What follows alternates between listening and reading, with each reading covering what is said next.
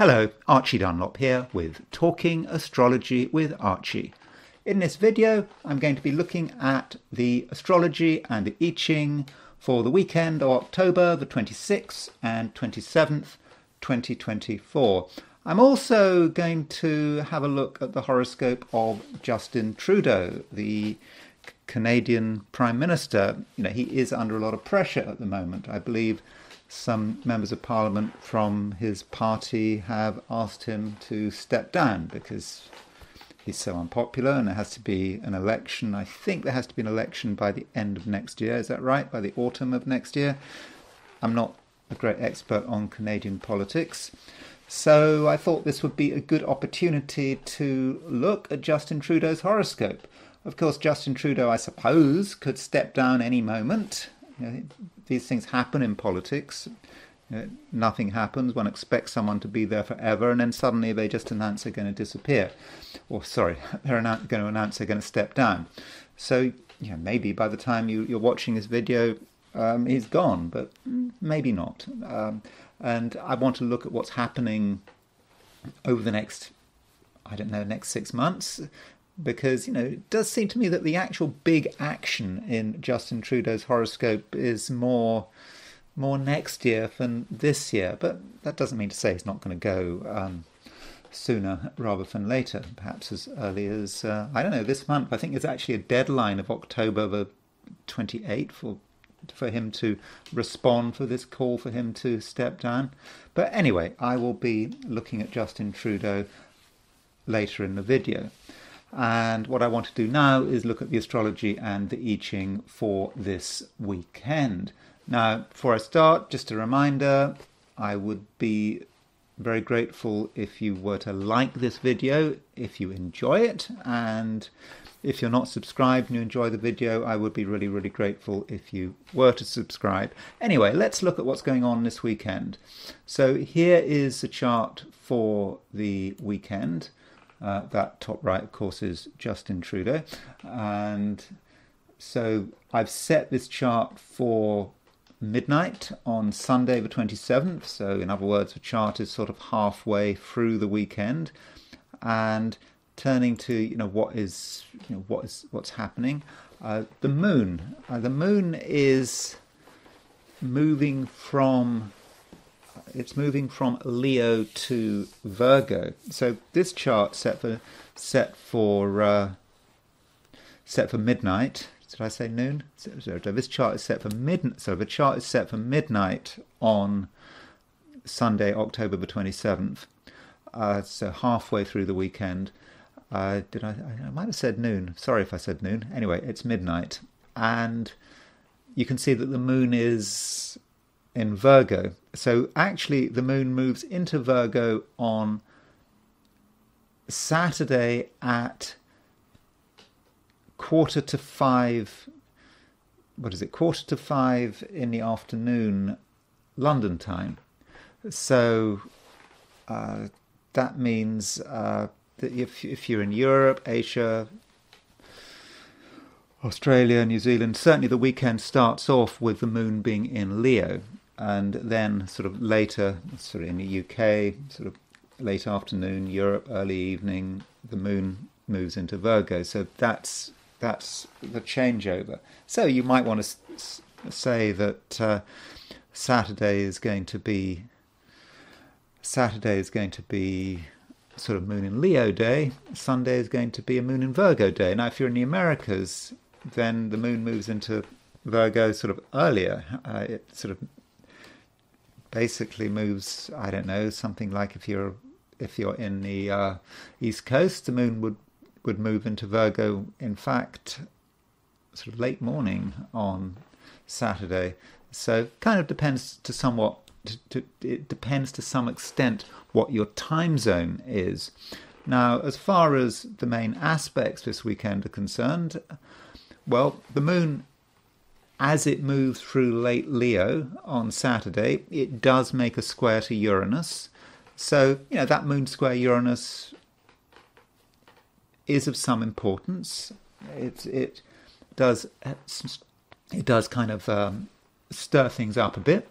Things become a bit more tense, and things can happen, and you perhaps have to remember that, you know, Uranus is still quite close to the fixed star Algol, and so the moon again stirs it up. And anyone who's got a Uranus transit, you know, for example, we know that Donald Trump and Benjamin Netanyahu have Uranus.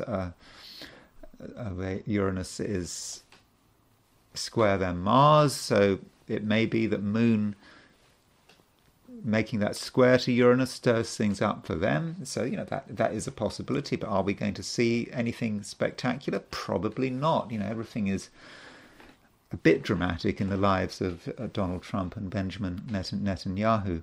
So that's Saturday. Then the moon moves into Virgo, sort of, I suppose, late on Saturday. It makes a sextile to the sun.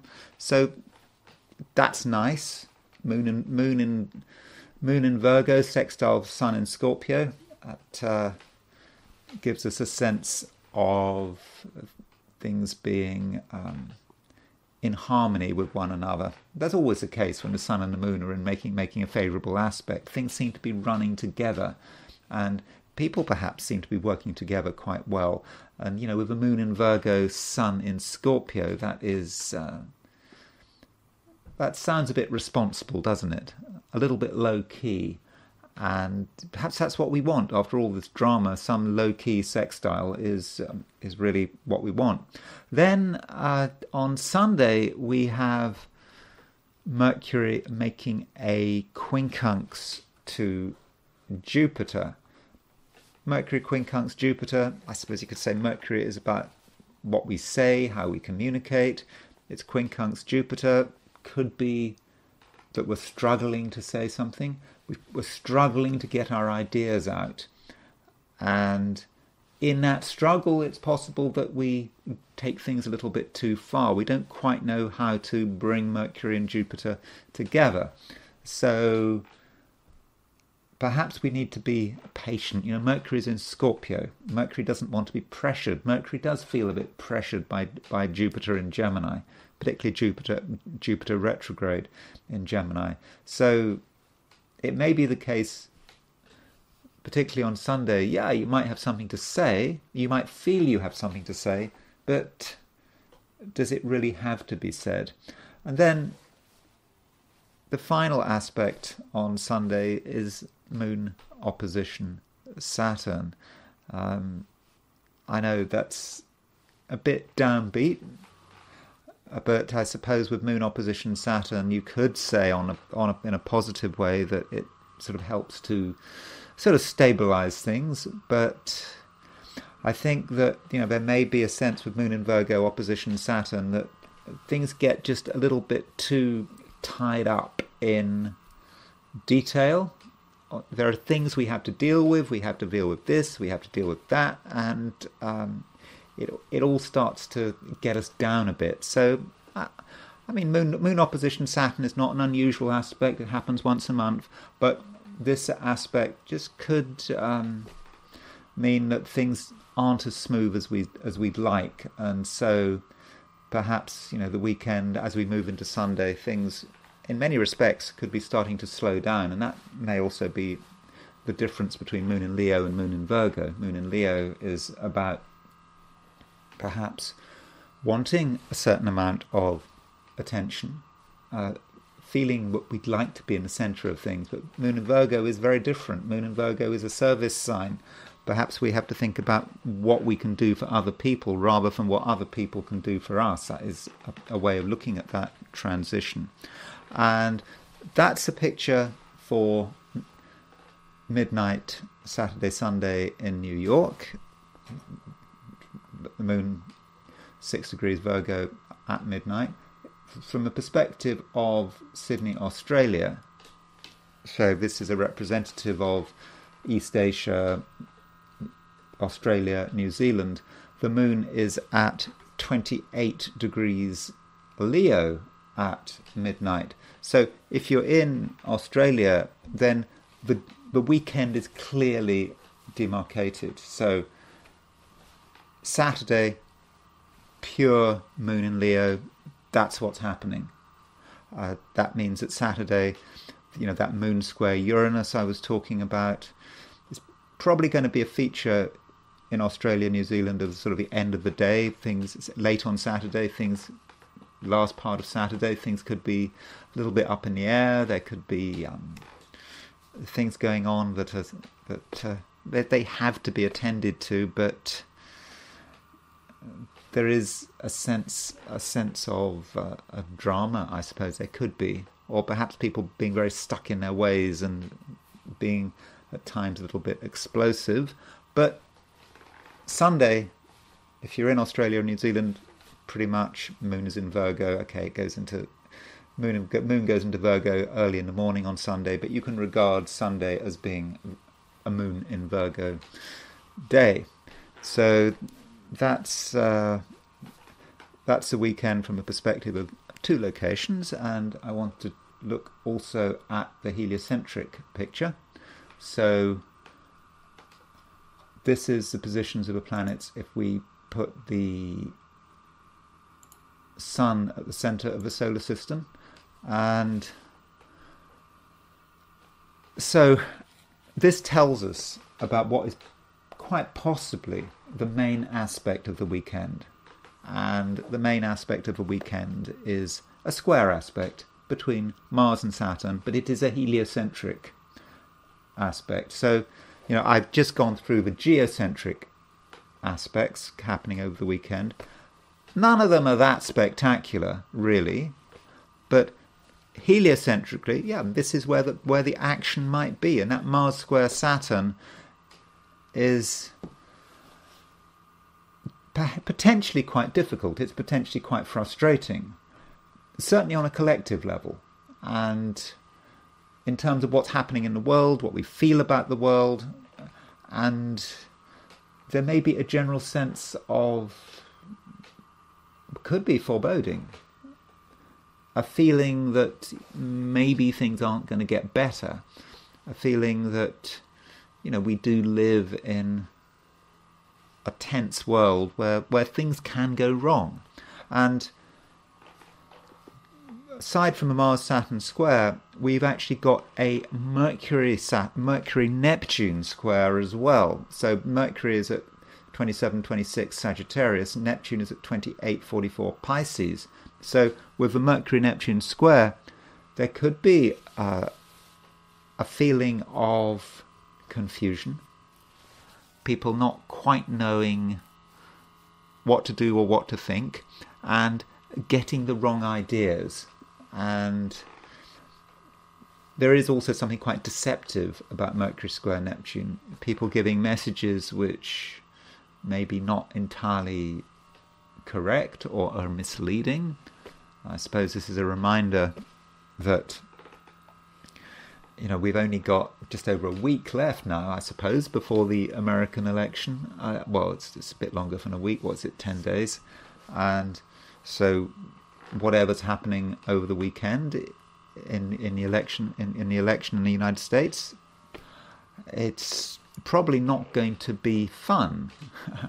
Here's with this heliocentric picture. Remember, the heliocentric chart is talking about the collective, and I suppose when you look at people campaigning in an election, then Mercury square Neptune and Mars square Saturn, it all looks rather difficult and rather tense, I would have said. And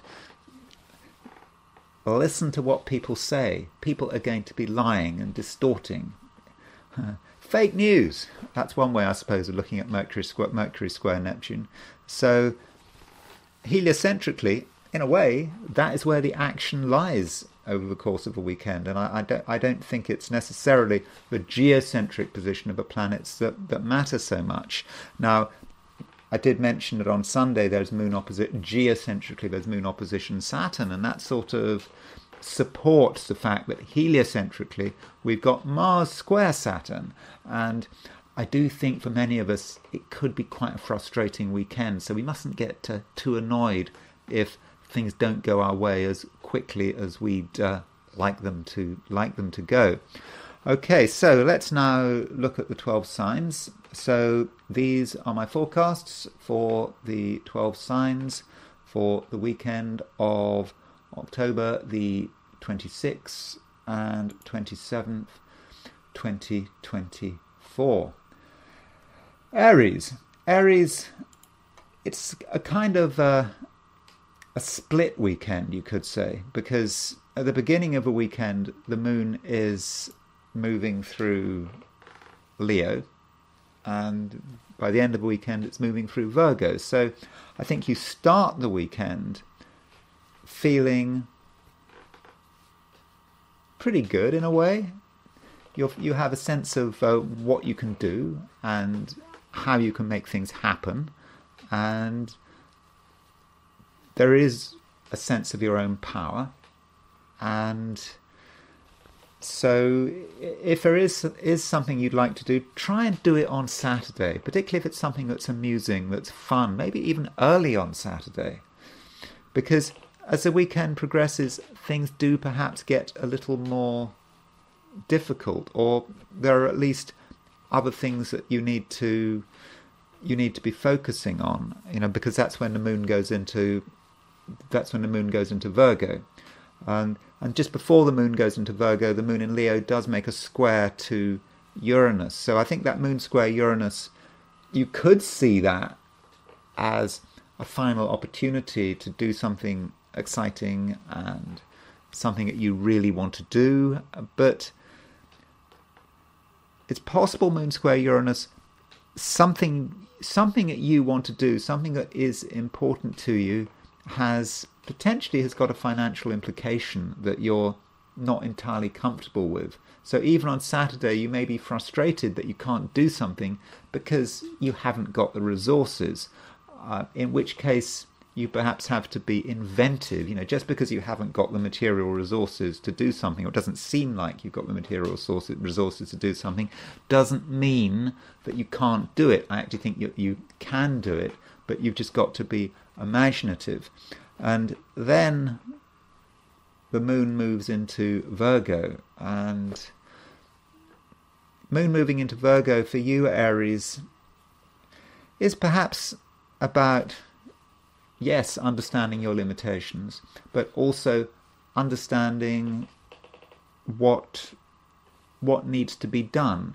And if you can just calm down, not be in a hurry to make things happen, then it may not be so bad with the moon moving into Virgo, because the moon, it does make a sextile to the sun when it's in Virgo. It moves into Virgo, makes a sextile to the sun in Scorpio, and so that might mean that if you're doing things which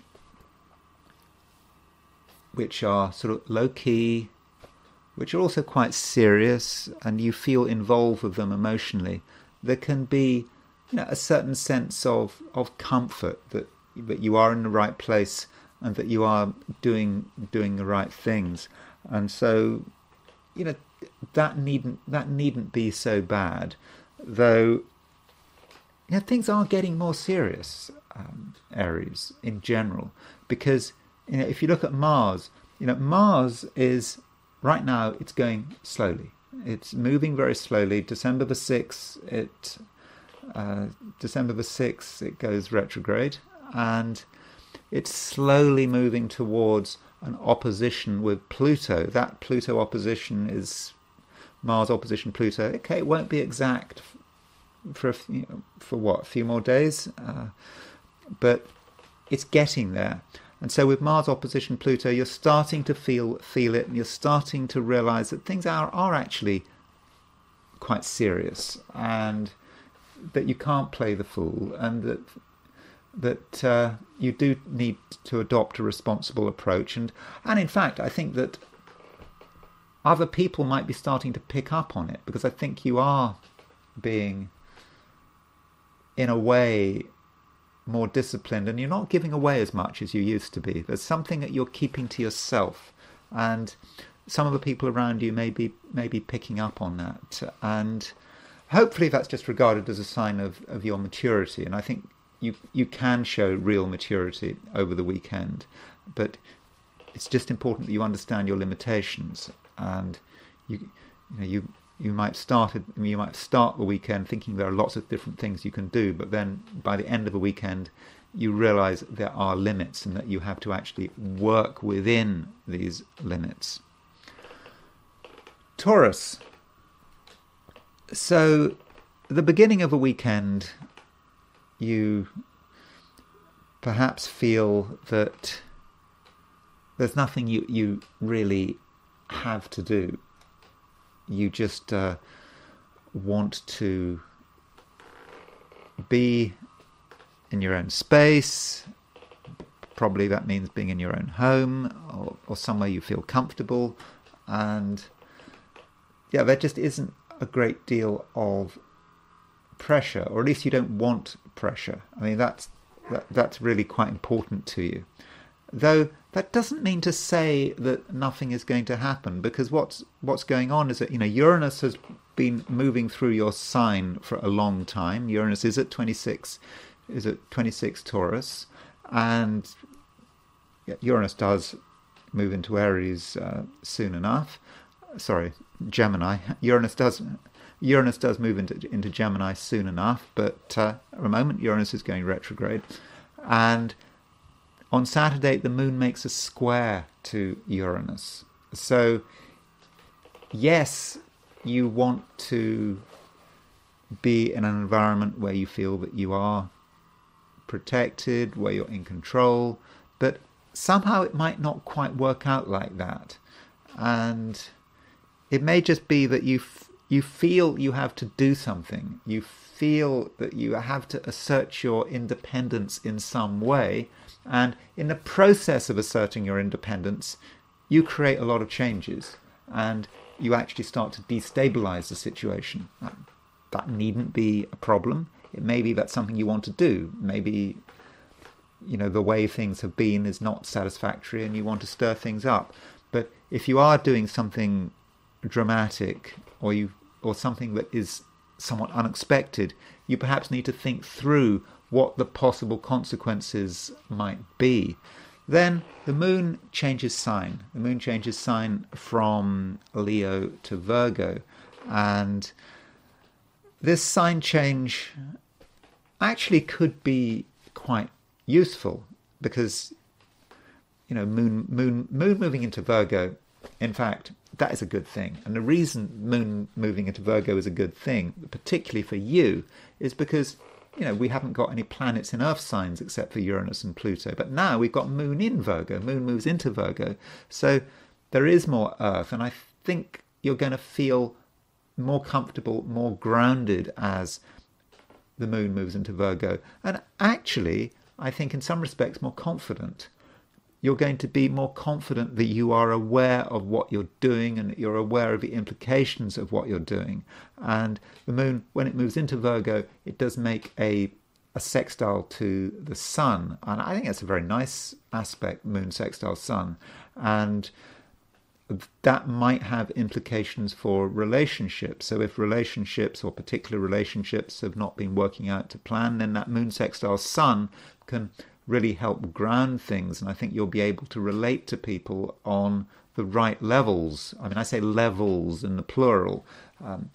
You can relate to people in terms of providing something that is predictable and comfortable, but at the same time, with the moon in Virgo, your sense of fun is kind of activated. Maybe it's your earthy sense of fun, which you perhaps have been out of touch with recently, but you can enjoy yourself in other people's company, and at the same time you can create a sense of sort of security and balance. So in general, it's quite possible that Sunday is going to be a better day than Saturday, though Moon does make an opposition to Saturn, and the only thing I would say about Moon opposition Saturn is stick to people on a one-to-one level. Don't get involved with people as a group on Sunday. So if you're being invited to a party or you're going to meet up with lots of people on Sunday, don't necessarily go. Don't necessarily feel committed. If you do spend time with a large group of people in a group situation, Maybe you want to limit your exposure to this. Okay, spend 10 minutes, half an hour, whatever. But if you spend a prolonged period of time with a group of other people, you might feel uncomfortable.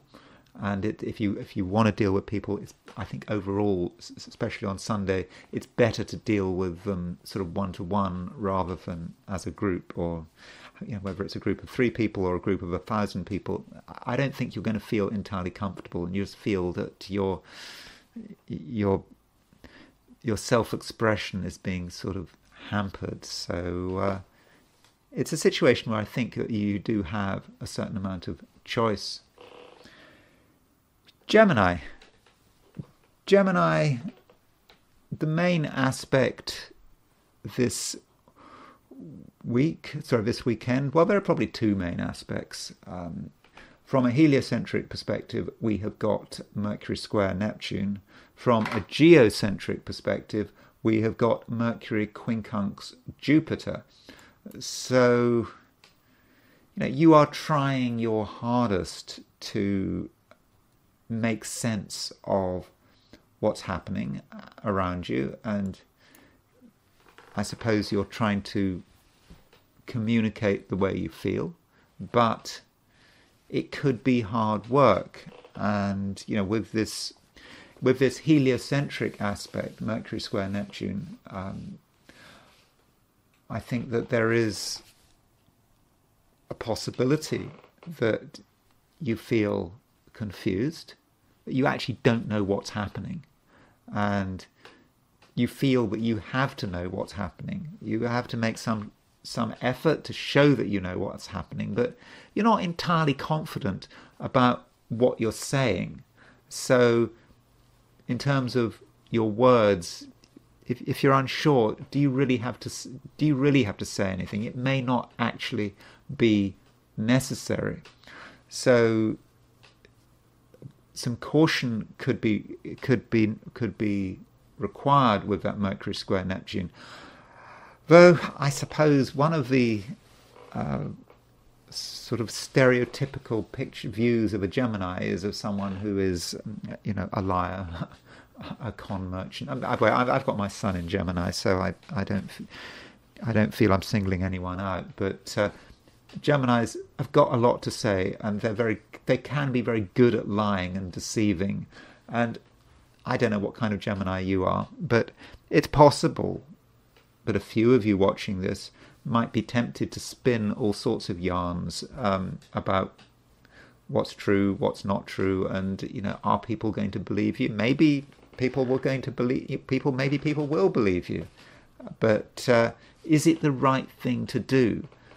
Sometimes the truth. Sometimes the truth is important, and just lying for the sake of lying is not necessarily a good thing to do. And I think that might be a temptation for some Geminis. They just feel that a lie is better than the truth. I mean, that is certainly a possibility. And the other aspect, Mercury quincunx Jupiter, it's in a way is more of the same, because Mercury is what you're trying to say. And, Gemini, Mercury's in Scorpio. Mercury is in a sign which is not naturally communicative. So Scorpio is, it's a mute sign. It's a scorpion. It's a sign of a scorpion. Scorpions, to my knowledge, don't make much noise. At least traditionally it was thought that scorpions don't make much noise. So there are things you want to keep quiet about. You want to do things in a sort of a logical and methodical way, yet there is pressure to assert yourself, at least on a mental and verbal way. You feel you just got to say something. You don't feel you want to say anything, perhaps, but you still feel you have to say it anyway. But if you do say it anyway, then it might not work out. And so I would have said, Gemini, for this weekend, if in doubt, don't. I mean, particularly on a verbal level. if you're not sure whether to say something, or if you're not sure whether you understand something, then just keep quiet.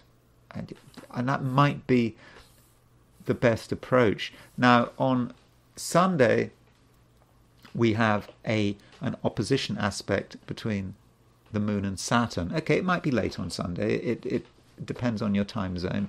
But still, we've got Moon in Virgo, opposition Saturn in Pisces. And this Moon in Virgo, as far as you're concerned, in itself is not so bad. With the Moon moving into Virgo, perhaps it's a time to ground yourself, to really realize that it is best to say nothing. It's best to seek stability wherever it might be.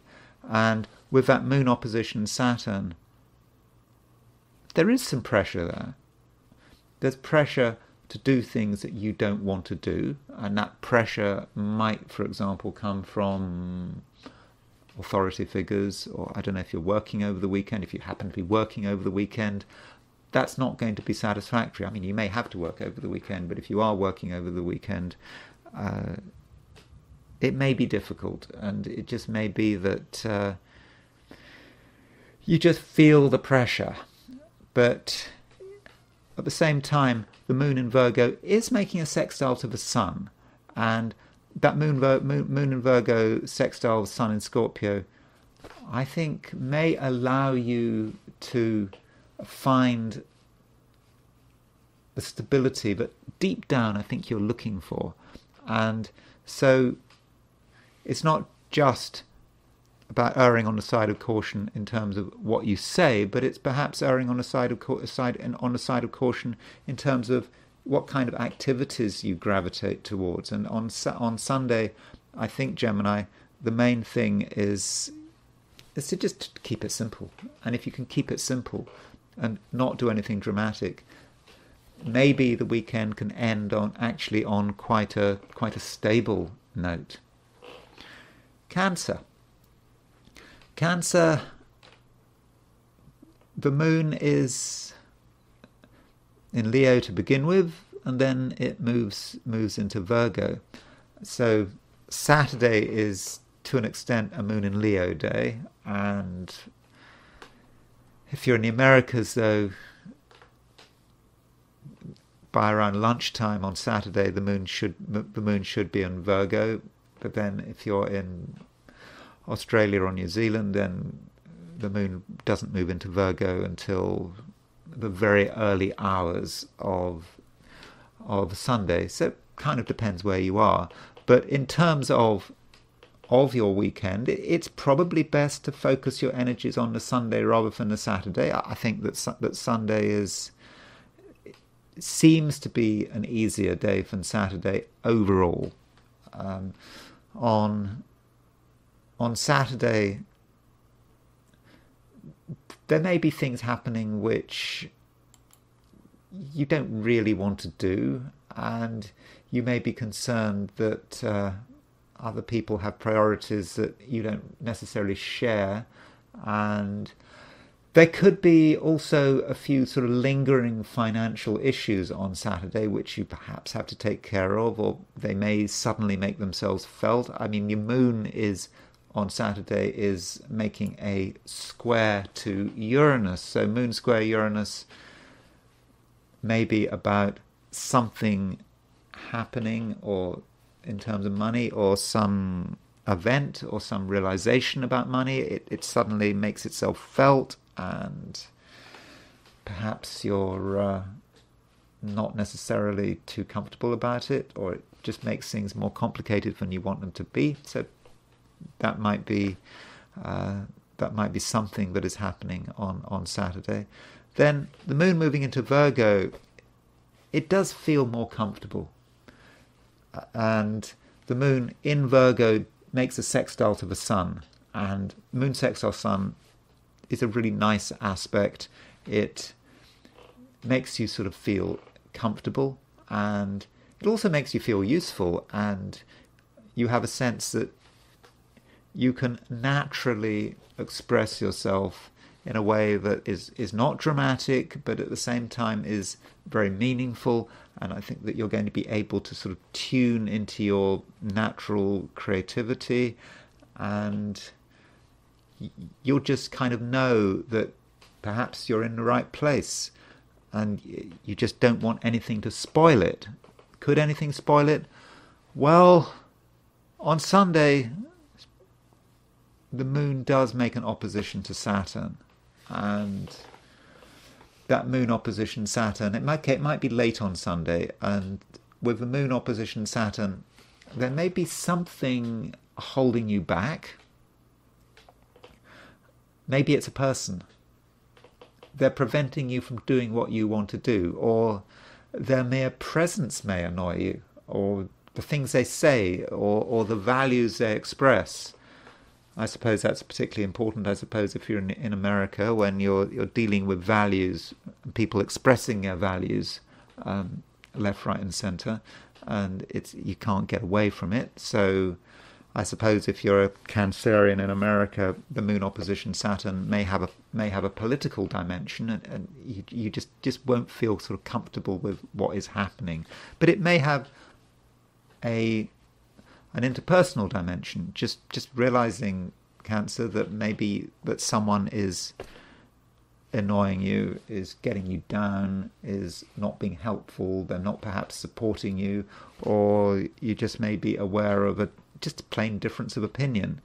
But moon opposition Saturn is an aspect that happens fairly regularly, and it's not going to last forever. And I think if there are any disagreements or incompatibilities between you and another person, I think they should resolve themselves fairly quickly. Though it is possible with that moon opposition Saturn that you might come to the conclusion that there is someone that you really can't stand. That is possible, or that you don't really want in your life anymore.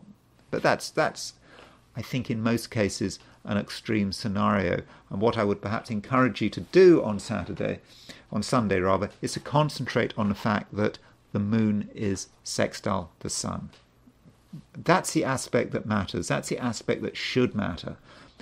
That aspect is about finding inner harmony and peace, and just feeling that things are running together. You can find yourself. You can express your creativity, but in such a way that is not destabilizing, and you don't have to worry about other people. You can just relax. Now, it may be that some people can become part of this relaxation, and they can help you relax. And you can in fact, moon sextile sun can often be representative of good and healthy relationships, and there's no reason why that can't happen. But just make sure on Sunday that you're with people who you are completely compatible with, who you feel completely comfortable with. Sunday is not a day for stretching yourself socially or trying your hardest to get on with people you don't like. You can worry about those kind of challenges at a later date. Leo,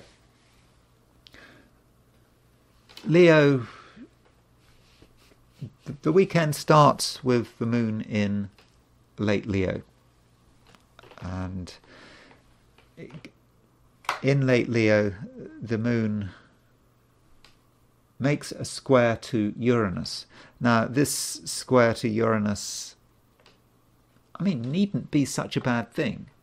Moon square Uranus can be actually quite an exciting aspect. It can be very dynamic. It can stir you to do things that you wouldn't normally do. And I think that on Saturday you can have an impact. And if you want to say something, or if you want to do something and you want to get attention, you feel you need to get attention on Saturday, then I think that can happen. Of course, it would help if you knew what you were doing. Sometimes you do something dramatic and you're not really thinking through the consequences, and you end up in a situation that may not be entirely desirable. But if you get it right, and this would especially be the case if you feel you're in a situation where you need to get people's attention for whatever reason. Perhaps you're in a situation where there are lots of people around you, whether it's a social situation or a work situation. I know it's a Saturday. I guess people don't normally work on Saturday, but some people do. Whatever the situation is, you can get people to listen to you. And that can also apply whether you're, if you're talking to them on the phone or on social media. So you can certainly get attention, and you can have your moment in the sun if that's what you want. But of course, that may not be something that you do want, and it may be that you feel it's better just to focus on other things.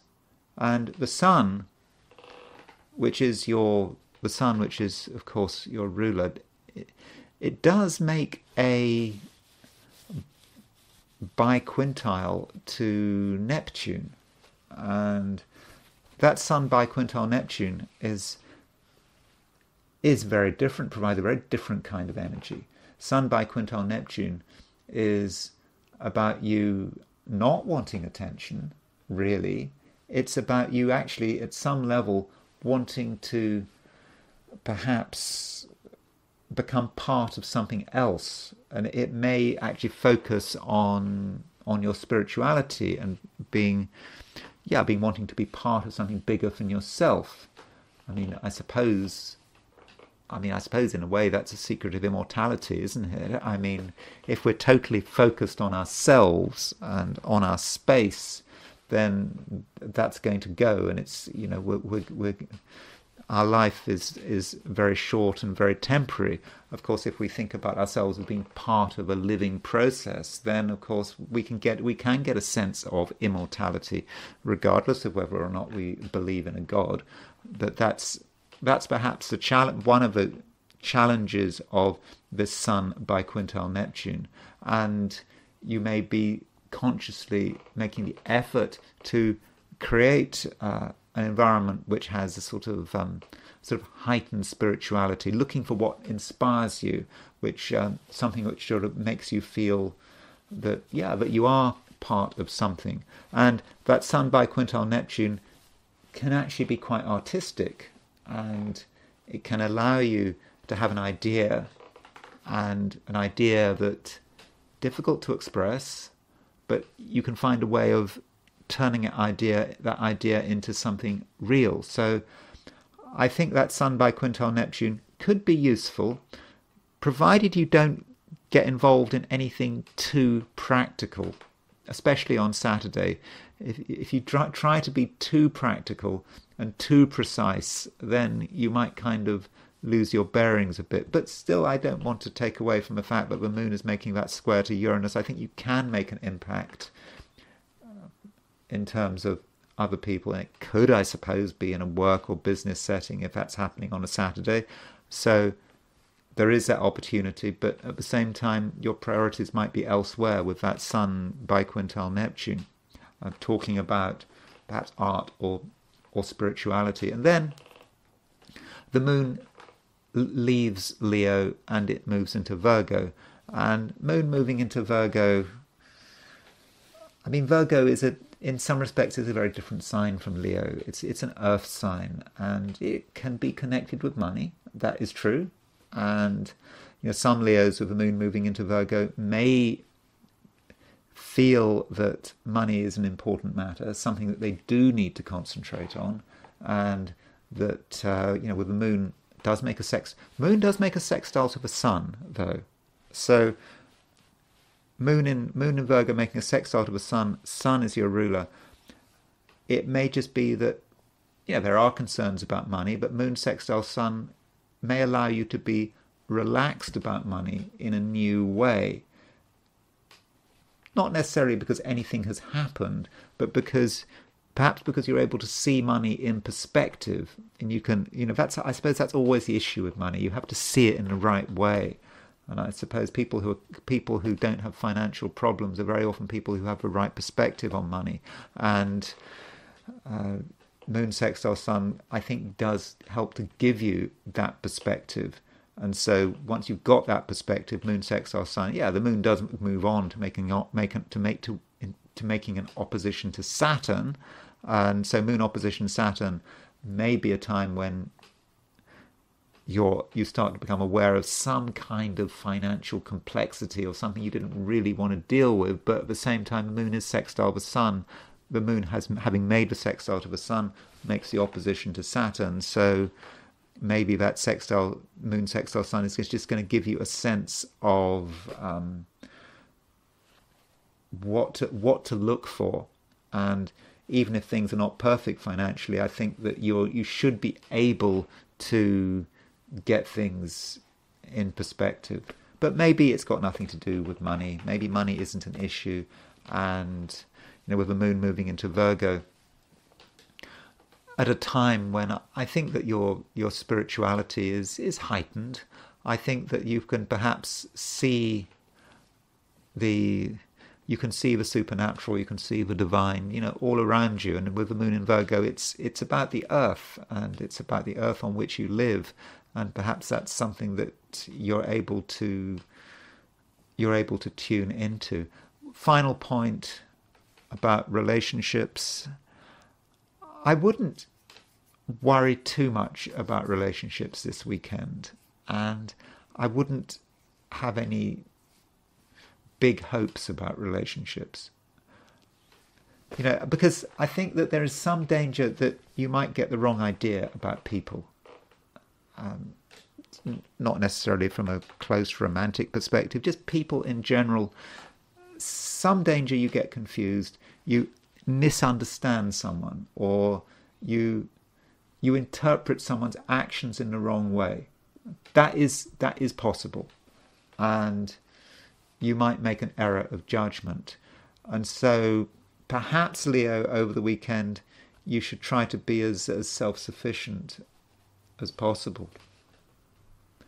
Virgo,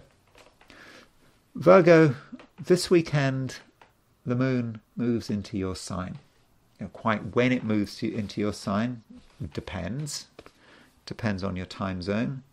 It may be that the moon moves into your sign, I don't know, it could be late morning on Saturday if you're in the Americas. That's possible. It could be very early morning on Sunday in the Australias. So in Australia and New Zealand, sorry.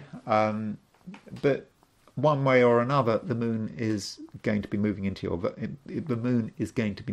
Virgo, and I think by and large that's useful, and I think it's also comforting. Because, Virgo, you're an earth sign. You like to have a bit of earth around you. And the moon moving into Virgo just gives you a sense that you can actually start to touch the world around you. And you're going to feel that things are more real. And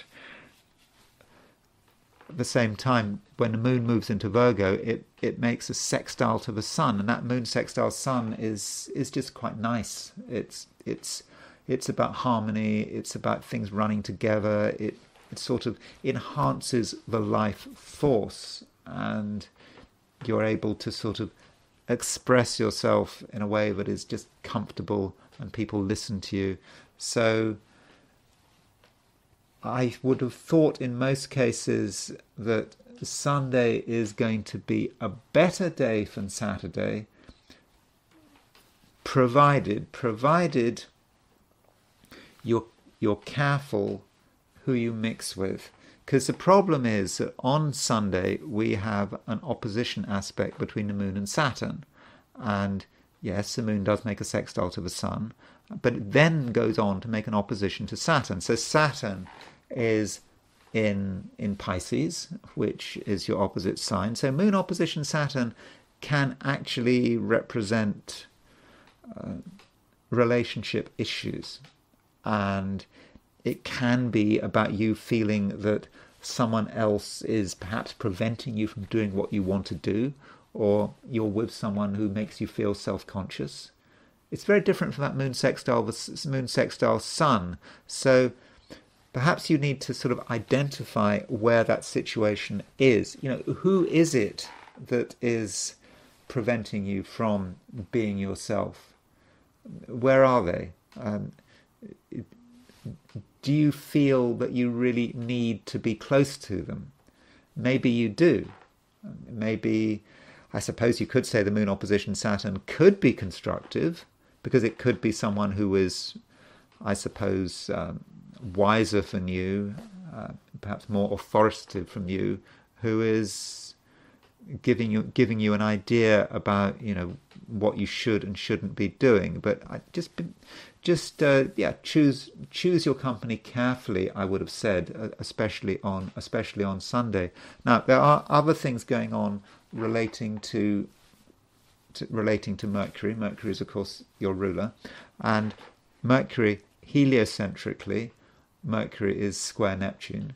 Geocentrically, Mercury is quincunx Jupiter, and both those aspects give us the concept of feeling that something needs to be said, or something needs to be done, and you're not quite sure what it is, and you may just feel you just have to go ahead and say it, or you just have to go ahead and keep thinking about it. You think about something, and the more you think about it, in many respects, the more confused you are, and you're not quite sure what to do.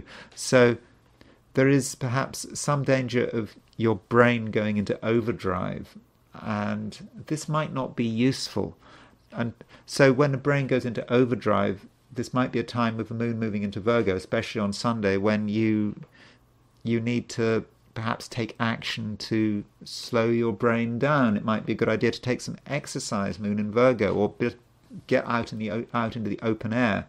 That's something Virgos very often like to do, doing something to do with, I don't know, the earth, with the soil, plants, going for if you have the opportunity, going for a walk in nature. That might be a possibility. And of course, if you take exercise, provided you don't overdo it, that can kind of help slow your brain down if the body's doing some work. So that might be a good way of dealing with the situation. Now, going back to relationships, you know, I've said that there's on Sunday the moon is opposition Saturn. Also, Mercury is quincunx Jupiter on Sunday.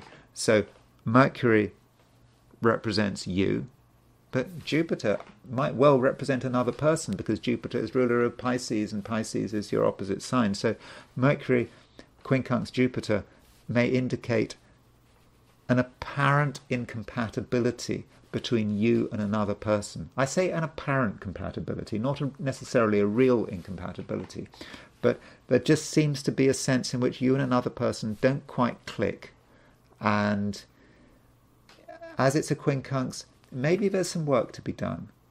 It's not just a question of saying, oh, you don't get on with this person, they don't get on with you. It may be you need to actually look at the area of incompatibility and sort of explore it, and perhaps work it through, and perhaps find some resolution to it.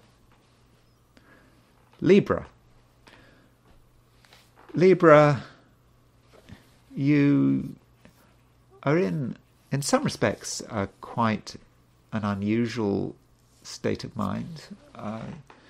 You are thinking about lots of things. A lot of things to think about. And a lot of these things that you might be wanting to think about might well be somewhat otherworldly. I mean, there is a spiritual vibe overall for everyone this weekend, but I think that you might really start to pick up on that spiritual vibe, and you might just feel that there is something out there that is perhaps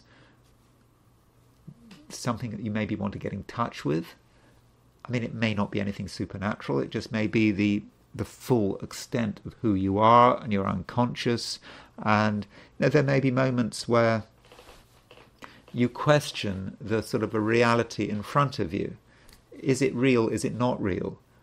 What is the difference between what you can see in the real world and what is going on in your mind? And so that, I know that might sound a little bit scary. I don't mean to be scary. We all have these moments where we start to see things in a different way, and that might be you. But because of that, I think the only thing to say is you don't want to make things more complicated than they actually are. Because of this sensitivity, this natural sensitivity, which seems to be coming out at the moment this weekend, you don't want to dull it or confuse it. So, for example, I would not suggest that you drink alcohol or take drugs. I mean recreational drugs this weekend, because I don't think that's what you need. You need to be as sober as you can, because otherwise things might get rather confusing, and you might not quite know how to respond to things. And this is a situation which will continue through the weekend, and then on Sunday we've got the moon starting to make a square to Venus, and that moon in Virgo square Venus in Sagittarius, that also could confuse you. You might not know what to think. You might just be unclear about what is true and what is just plain fantasy. And ideally, Libra, you'll just be able to exist in this state of not knowing for sure, because nothing is for certain. And so if you can exist in that kind of world, then I think that would be fine. But just don't make things more complicated than they have to be. For example, by drinking or taking recreational drugs, that would not be a good idea. And additionally, Libra, Venus is starting to make a square to Saturn. Now, that Venus square Saturn is not exact until next week, but I think you're going to be feeling it. The reason you're going to be feeling it is because the moon is making a square to Venus. Moon is making an opposition to Saturn. So the moon is kind of bringing that Venus square Saturn into awareness. It's doing it early. And so with Venus square Saturn, there is a challenge here to really be as real as you can be. Yes, there is a sense in which your imagination and your spirituality is moving in a particular direction, and I think that could be very healthy. But at the same time, you don't want to overdo it. And I think it's, by the end of a weekend, I think you should be considering your health and looking after your health, and consider what might be undermining you health-wise right now. And whenever I talk about health, I'm not talking about anything medical. Must emphasize, I'm sort of talking about this in a sort of a lifestyle sense. I must make that clear. But what could be undermining your sense of well-being? And it's just that you are more sensitive than usual, and it may be that there's just something about. It could be about something about your living space. It could be about the people you're with, or perhaps the people you're not with. But somehow it's not helpful. But on the positive side, it does seem that there is something you can do. And Venus is in Sagittarius. Let's not forget that. So Venus in Sagittarius is Sagittarius is a fast-moving. I mean, no, it's not a fast-moving sign. Signs don't really move fast, but it's Sagittarians can move from one place to another, and it may be with Venus in Sagittarius square Saturn, you reach the conclusion that you've got two choices. You're in one place or another place. You're with one group of people or you're with another group of people. You've got that choice. And that Venus square Saturn is perhaps making that choice very stark, and perhaps you do have to make a decision. There's one decision makes you feel healthier and more comfortable. The other decision, which may of course be the non-decision, maybe the status quo, just gives you more of the same, and it may not be something you should be persisting with. So overall, Libra, there are potentially a few changes that need to be made if you want to boost your sense of harmony and well-being. Scorpio. Scorpio, Mars is starting to move towards an opposition of Pluto. Mars is moving slowly at the moment, but it's getting there. Soon enough, that Mars-Pluto opposition is going to be exact. Now, as far as the precise day when that Mars opposition Pluto is exact, just to give you an idea. In fact, it's not. I mean, it's not for another week. It's because Mars is moving slowly, but it's not until Sunday week, November the 3rd. But it's getting there. And you look, Mars is now less than 3 degrees from Pluto. And so with that Mars-Pluto opposition, it does seem, Scorpio, that there are things that you are starting to take seriously. Perhaps you hadn't taken them seriously before.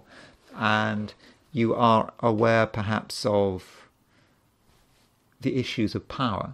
Who has the power? Who doesn't have the power? And that's what Mars opposition Pluto is perhaps thinking about.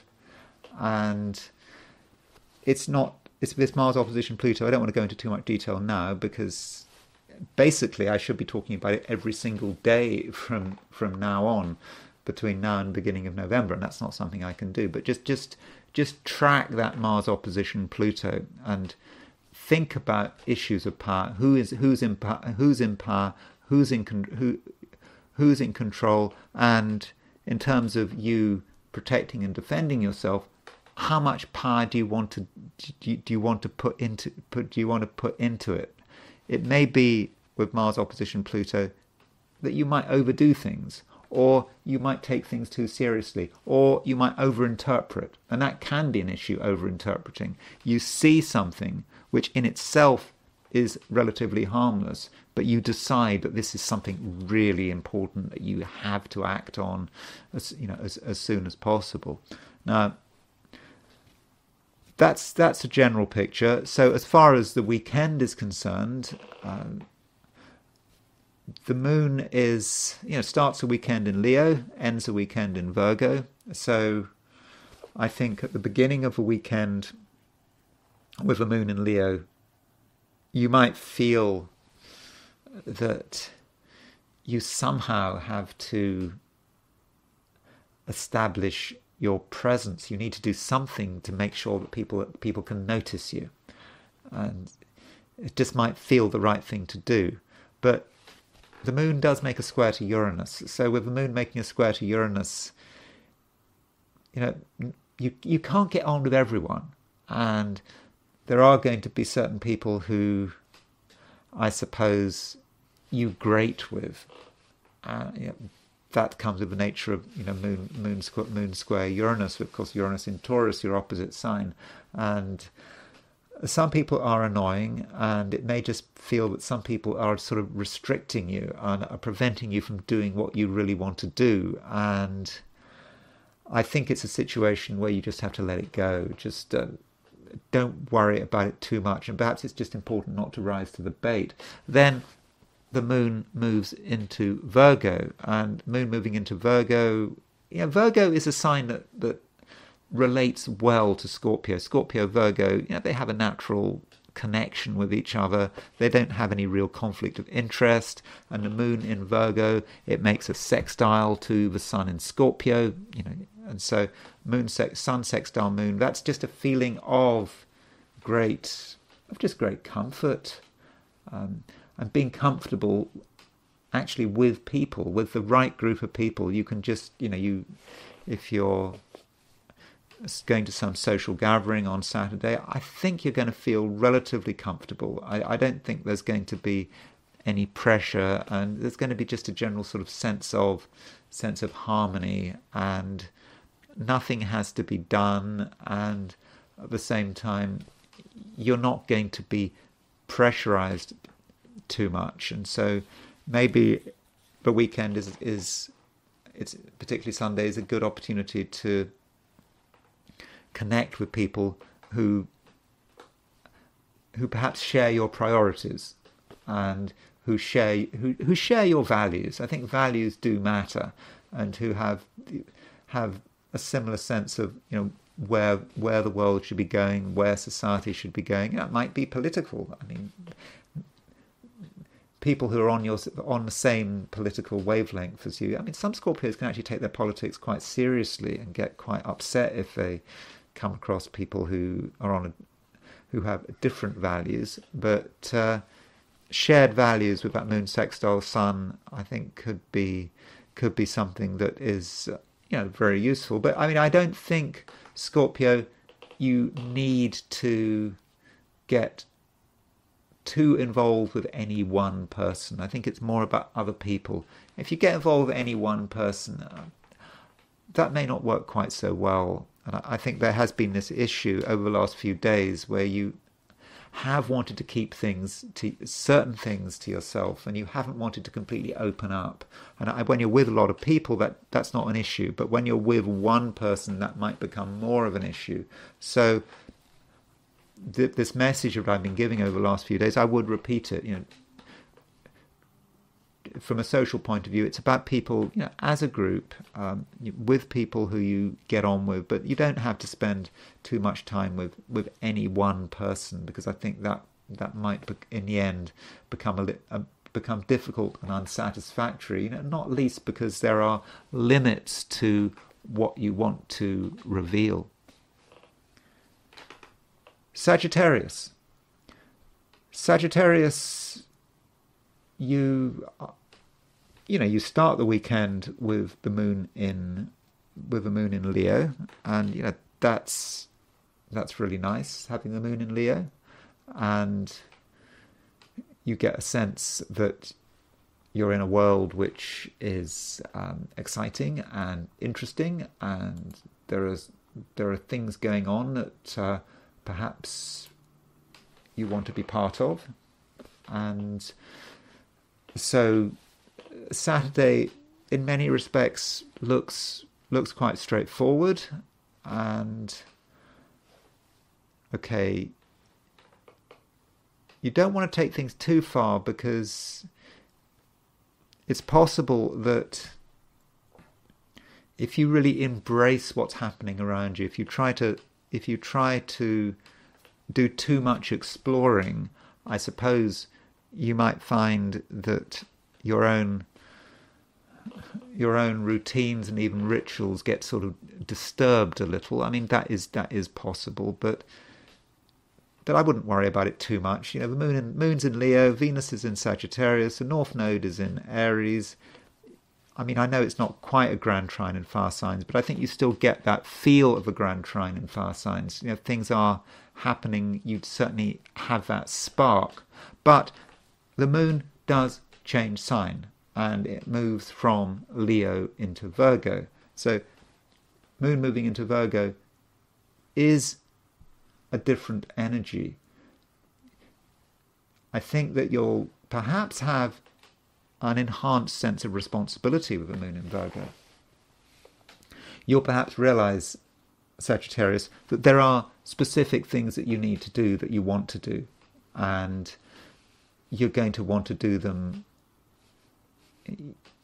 straight away, even though it is Sunday, a day of rest. But you're going to want to get on with it, and you'll have a sense in which your ambitions will start to develop, and you'll start to get a picture about what you want, and it will become clear that maybe you need some outside support, some outside help. And I think if you need outside support, outside help, you should be able to get it.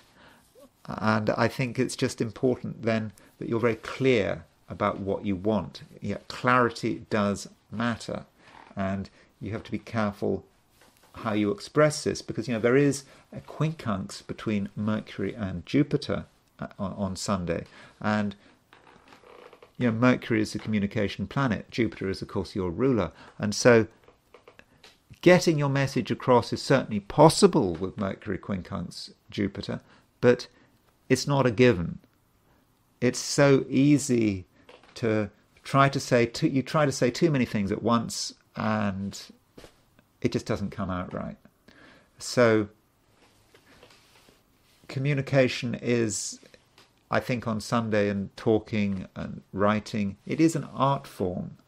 It's something that needs to be structured. It needs discipline. It can't just be the first thing that comes out of your mind. It's, that's very nice. I know you're a Sagittarius. I know you like to be spontaneous, but spontaneity has its problems. And so if there's something you want to say, if you want to engage other people's support, then you have to do it in the right way. And it's something that has to be worked upon. And maybe the first thing you say won't be the right thing, and you're going to have to qualify yourself. And then you're going to have to qualify yourself again. Maybe by the third time of qualification, you will have made yourself clear. But if you keep trying to qualify yourself, of course, you're just not going to get anywhere.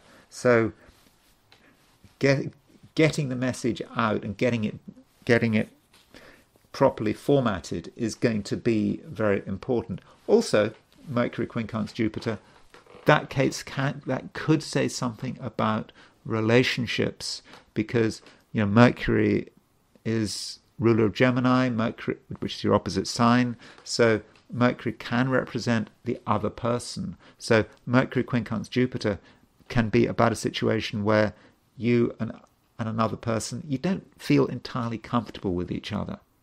And it's not a disaster. It's not a situation that can't be resolved. But don't expect yourself to just get on with people straight away. It is going to need, I think, in many cases, a bit of work. Capricorn. Capricorn, you do seem to be aware of a change. You could just feel it. There seems to be a change in the air. Maybe other people don't notice it, but you believe that it is important, and perhaps you want to make other people aware of it. It's not necessarily about your world or your private world. It's just about the world around you. You can just feel it, and that may have some impact on the way you are and your general sense of happiness over the course of a weekend. So it perhaps gives you a sense of seriousness which other people may or may not appreciate, and it means that your ability to just sort of be light and free, and just taking things, one moment, every moment as it comes. I don't think that's really for you, because you understand that there is perhaps a little bit of urgency. Again, it's not an urgency about you. It's just an urgency about the world in which you live. And I think that is just something that, in general, that you just seem to be, you do seem to be quite aware of. And on Saturday, as the moon finishes moving through Leo, that sense of something, I don't know, almost a little bit of foreboding is going to be there. Again, it's not about you, but just the way society is moving. That foreboding, the moon in Leo making a square to Uranus, could just sort of stir things up for you. You just feel that things are happening out there. You don't 100% understand them, but yeah, you do know they're important. So the moon moving into Virgo, moving out of Leo into Virgo, may for you, Capricorn, be something of a relief, because the moon moves into Virgo. There's a sense now with the moon moving into Virgo of things being more real. Virgo is an earth sign. Capricorn is an earth sign. You enjoy the reality of the moon in Virgo.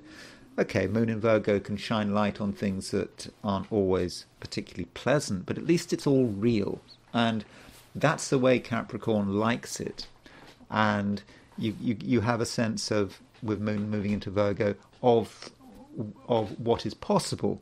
And the moon in Virgo makes a sextile to the sun in Scorpio. Moon sextile sun, it's a really nice aspect. So I think, as the weekend progresses, it may be that some of your foreboding starts to dissipate. Maybe because you start to get a sense of perspective. You perhaps understand that, whatever happens in the world, there's not much you can do about it. You're just a temporary occupant of this world, and while you're there, things happen, and you're born and you die, and then however you leave the world, that's the way it is, and this is just what it's like to be a human being. But with the moon in Virgo sextile the sun, you perhaps find it easier to relate not just to the world but to other people. There's just a sense of harmony, and other people may seem more reasonable than they had done in the past with moon sextile the sun. So moon sextile the sun may be a good opportunity to perhaps to concentrate on particular relationships and to ground them in something, and create a situation where even if there are incompatibilities, that they can be dealt with. And the moon, having made the sextile to the sun, it makes an opposition to Saturn. Now, indeed, the last aspect of the weekend is the moon opposition Saturn.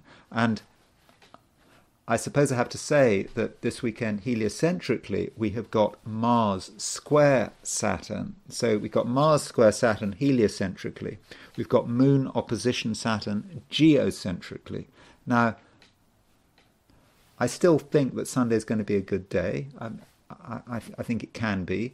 But with that moon opposition Saturn, you have to be on your guard. And of course, with a heliocentric Mars square Saturn, you do have to be on your guard. There are going to be things going on that might be frustrating, and you might reach a point where you're disappointed with people. Some people might not fulfill your expectations, but maybe you're expecting too much.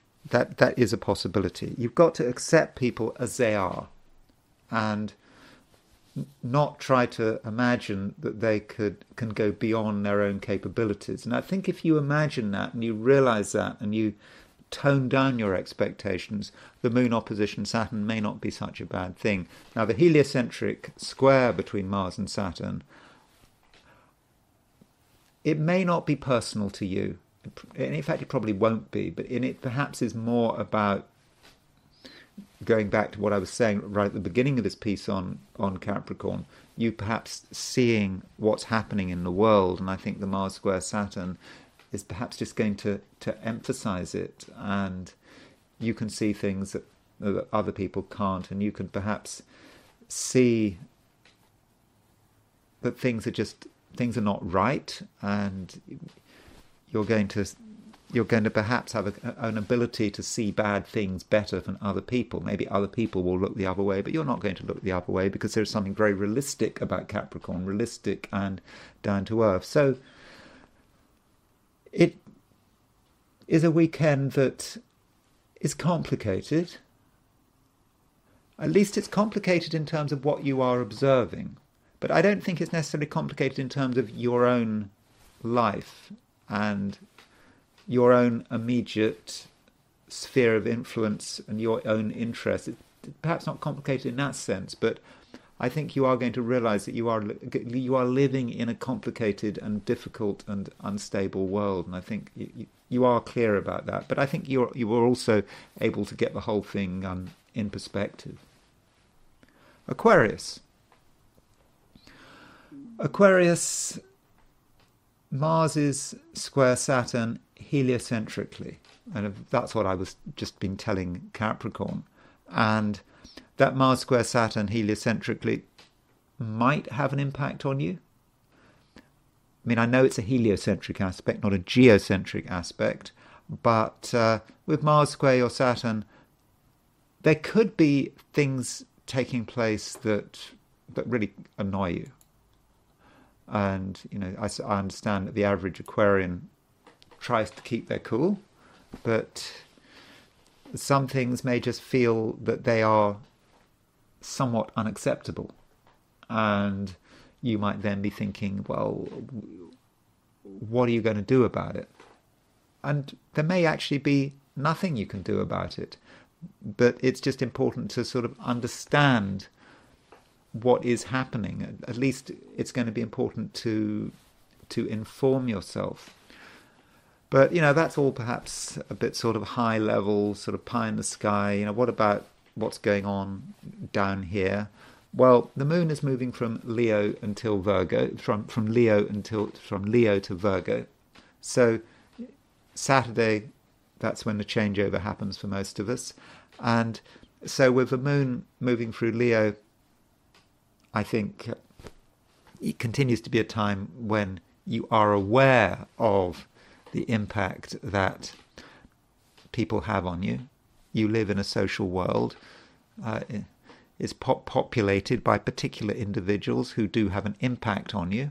And the moon moving through Leo is making a square aspect to Uranus, and so that moon square Uranus may mean that on Saturday certain people may be somewhat irritating, and I suppose it's possible that you may be irritating to them, or it may be that you are in some way restricting their freedom, perhaps. And that sort of links also with the heliocentric Mars square Saturn. If you take the heliocentric Mars square Saturn, you could say, well, if you're Saturn, you're trying to control Mars. And Mars might represent other people and what they are trying to do. And if you don't like something, if you don't want something to happen, then you can perhaps stop it happening. But in the process, you might...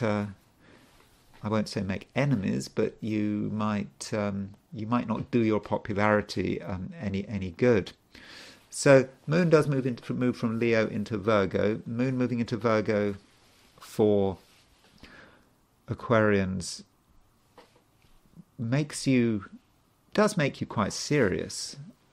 It makes you really want to concentrate on the things that matter, and you're helped by the fact that the moon is making a sextile to the sun. So Sunday's moon sextile sun looks as if it actually can be very useful. And with moon sextile sun, you can come to perhaps a new understanding of other people. Maybe it's saying that trying to understand other people just requires a little bit of work and effort. And with moon sextile sun, you notice the details that matter in terms of other people's personality. You understand what makes people tick, what motivates them, and that enables you to, I think, be a lot more effective. So it could be, Aquarius, that relationships do need to be worked on this weekend, and you shouldn't just make assumptions about people and just say, well, that's it, people can't change. Well, maybe they can change, and maybe you have to be a little more tolerant and flexible, which could be, that could be hard work. I mean, Venus is making a square to Saturn, Now that Venus square Saturn is not exact until early next week, but it's still there. It's getting closer. And in fact, on Sunday, the moon makes a square to Venus, moon makes an opposition to Saturn. And I think with Venus square Saturn, I think it's going to be very important that, Aquarius, you ask yourself, how do you occur to other people? Don't worry too much about what people are doing to you, what impact people are having on you. Think about it in terms of the other way around, and ask yourself whether you're being reasonable.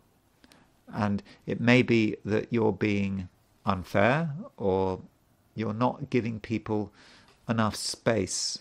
And if you allowed people to express themselves more, and if you perhaps are not so judgmental. I'm not saying you are judgmental, I'm just saying it's a possibility. I mean, I suppose that's the thing with astrology. There are all these things going on, and you have to sort of look at all sorts of possibilities. But one possibility of this Venus square Saturn might be that you are judgmental. There may be something about the way you're presenting yourself, even if you're not consciously aware of it, that is closing people down, is preventing them from really expressing themselves. And I suppose that could be particularly important in terms of close relationships. But that Venus square Saturn is a factor, and I think that you need to perhaps try to put yourself in other people's shoes. I think you could really benefit from that.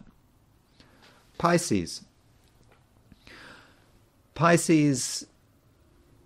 the moon is eventually going to move into Virgo. So it starts a weekend in Leo, then it moves into Virgo. And so that might suggest that the social side of things is going to start to become important with the moon moving into your opposite sign.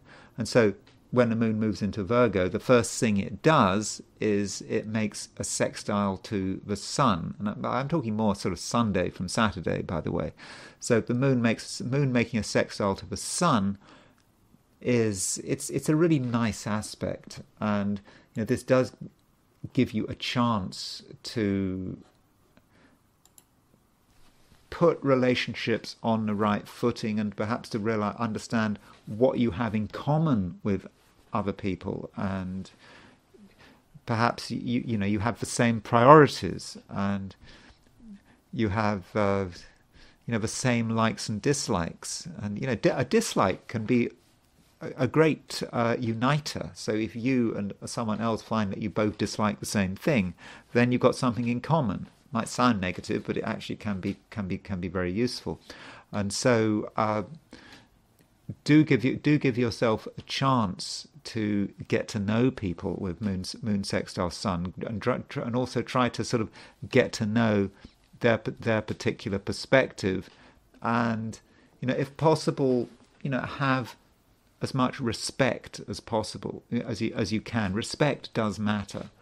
Even if you're dealing with someone who you don't agree with, or they're not your normal kind of person, even if you feel that you might be superior to them, you've still got to show them respect. Now,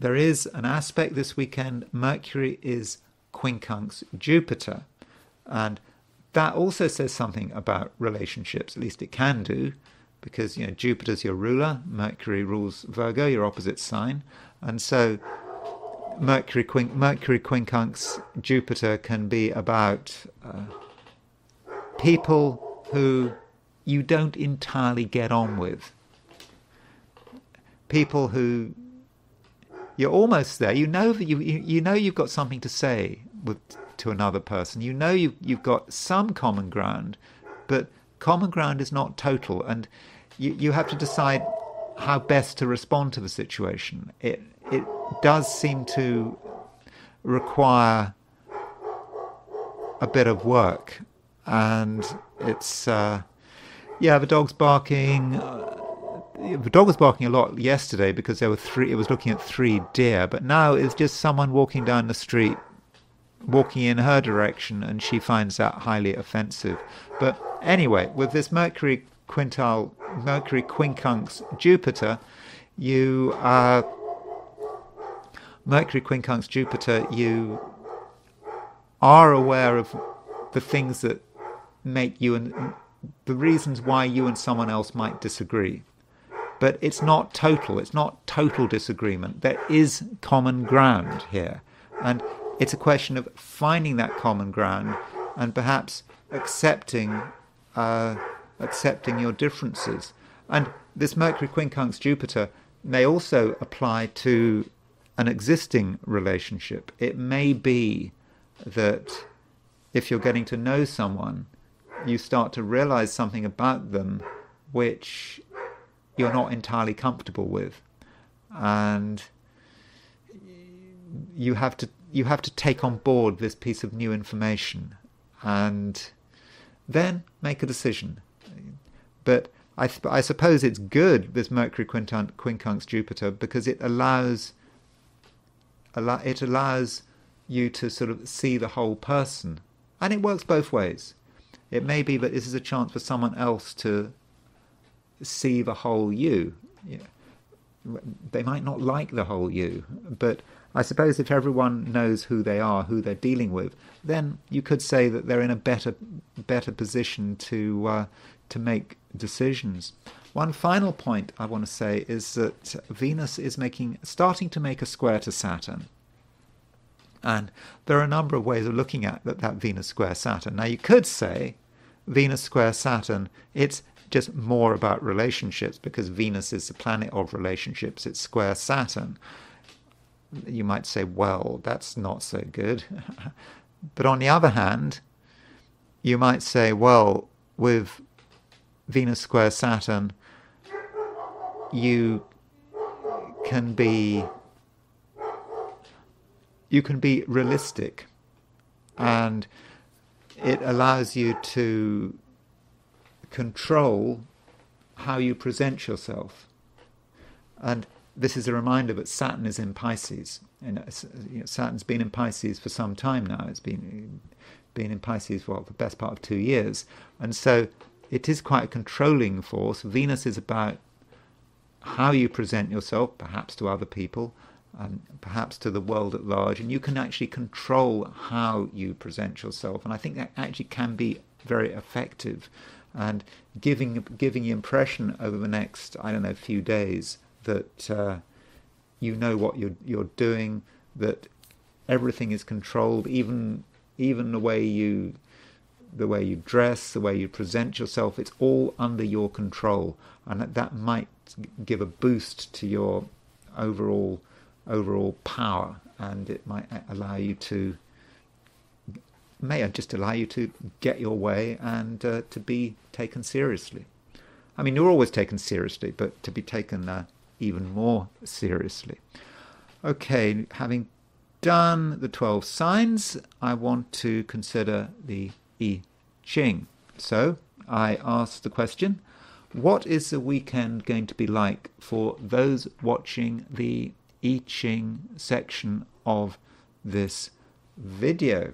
Now, the first hexagram I got was hexagram 64. Now, I don't think that this section on I Ching is going to be very long, because before completion doesn't move. It's a locked hexagram, and so being a locked hexagram, this may indicate, despite everything I've said about this weekend astrologically, the I Ching is saying, well, maybe not a lot is going to happen because there are no moving lines. So before completion, symbolically, represents a task that isn't finished. The I Ching talks a lot about crossing rivers in terms of before completion. It's about crossing a river, but we are not there yet. So, and it's not moving, no moving lines. So we're in mid-process. And the I Ching, asks the question, do we actually have the strength and the subtlety to get to the other side? Because crossing a river is clearly a dangerous venture. And all sorts of bad things can happen. Obviously, we can get sucked under. I mean, that's the worst thing that can happen. And so there may be the decision, might it be a good idea to turn back? Do we have the strength to move forward? But I think because we've got everything locked, no moving lines, I don't think we're going to be inclined to turn back. I don't think we're going to be inclined to move well, we'd like to move forward, but I think it's going to be really, really difficult. And so perhaps we have to consider, if we are feeling a little stuck, why are we stuck? What do we need to get to the other side of the bank?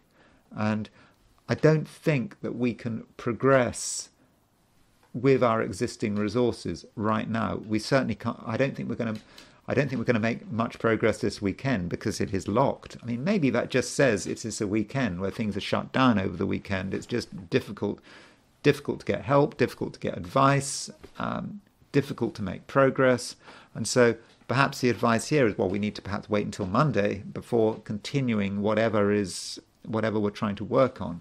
And if we do decide to keep moving forward, we have to consider some of the risks, and maybe we have to consider who we are. If we are someone who is strong and determined and we've got the resources, then we'll get to the other side.